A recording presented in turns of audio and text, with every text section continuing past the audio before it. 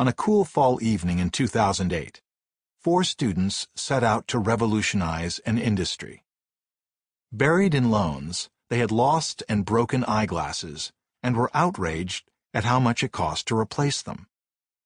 One of them had been wearing the same damaged pair for 5 years. He was using a paperclip to bind the frames together. Even after his prescription changed twice, he refused to pay for pricey new lenses. Luxottica, the 800-pound gorilla of the industry, controlled more than 80% of the eyewear market. To make glasses more affordable, the students would need to topple a giant.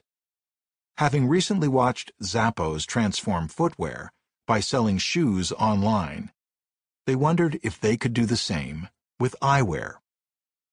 When they casually mentioned their idea to friends, time and again they were blasted with scorching criticism.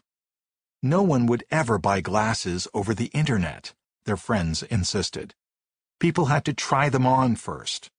Sure, Zappos had pulled the concept off with shoes, but there was a reason it hadn't happened with eyewear. If this were a good idea, they heard repeatedly, someone would have done it already. None of the students had a background in e-commerce and technology, let alone in retail, fashion, or apparel. Despite being told their idea was crazy, they walked away from lucrative job offers to start a company. They would sell eyeglasses that normally cost $500 in a store for $95 online, donating a pair to someone in the developing world with every purchase. The business depended on a functioning website. Without one, it would be impossible for customers to view or buy their products. After scrambling to pull a website together, they finally managed to get it online at 4 a.m. on the day before the launch in February 2010. They called the company Warby Parker, combining the names of 2 characters created by the novelist Jack Kerouac, who inspired them to break free from the shackles of social pressure and embark on their adventure. They admired his rebellious spirit, infusing it into their culture, and it paid off. The students expected to sell a pair or 2 of glasses per day.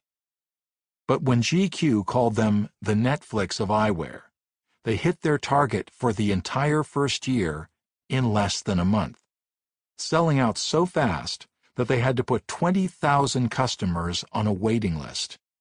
It took them 9 months to stock enough inventory to meet the demand. Fast forward to 2015, when Fast Company released a list of the world's most innovative companies. Warby Parker didn't just make the list. They came in first. The 3 previous winners were creative giants Google, Nike, and Apple, all with over 50,000 employees. Warby Parker's scrappy startup, a new kid on the block, had a staff of just 500. In the span of 5 years, the 4 friends built one of the most fashionable brands on the planet and donated over 1 million pairs of glasses to people in need. The company cleared $100 million in annual revenues and was valued at over $1 billion. Back in 2009, one of the founders pitched the company to me, offering me the chance to invest in Warby Parker. I declined.